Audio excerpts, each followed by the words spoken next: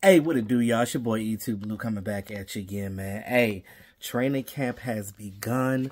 Not just with the Cowboys, but other teams as well, man. Football is back just about. You know what I'm saying? Like, this is the time of year where you really want to see football.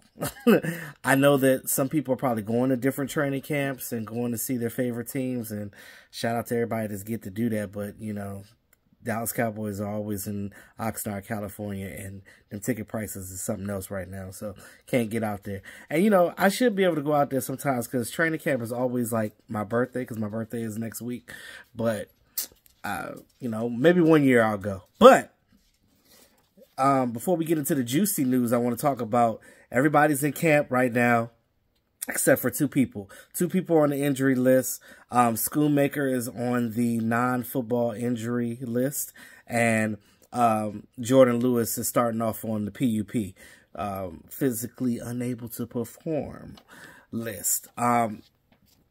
No surprise there, because we knew that he was going to start out with that. Hopefully in the next couple of weeks we can see some progress with Jordan Lewis, and hopefully he can, you know, come back and join the team. Now, the first game as far as preseason goes is going to be on the 12th. So that's going to be soon. So I think we play the Jacksonville Jaguars for that first preseason game, because I think the Cowboys got 3 preseason games this year because they're not in the Hall of Fame game. So, yeah, get those out the way and then be able to do something. But Cowboys did make a big move. They signed, well, extended Trevon Diggs, because he definitely deserved to get that bread. You knew he was going to get that bread. Trevon Diggs gets a 5-year, $97 million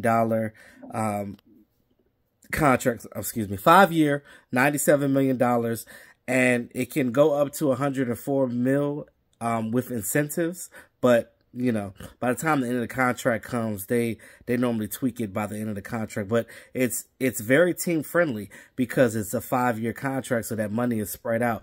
Right now, he would be making, I think, about $19.4 million a year base in his first couple of years. So shout out to Trevon Diggs, man. You know, getting all those interceptions. We knew that he was going to get that bread. Now we just got to get CeeDee Lamb on board. We know that Zach Martin is a no-show because he wants to get that contract extension, which he deserves. I mean, he's one of the best offensive linemen in the business. So I think with them, Jerry Jones just said that he's definitely on the list, on the docket for them to do that. So we just got to be patient and wait for that. I'm pretty sure they're going to do that sooner rather than later, because they don't want Zach Martin not being there, because that's one of the best offensive linemen you got on your team. So you got to have your captain out there. I think that he is going to be fine. They're going to take care of him. He's going to be all right. He's not going to go to any other team. You know, he just wants to get his just due. And I think with him, it's just a matter of just restructuring some things, moving some money around, converting some of his base into signing bonus.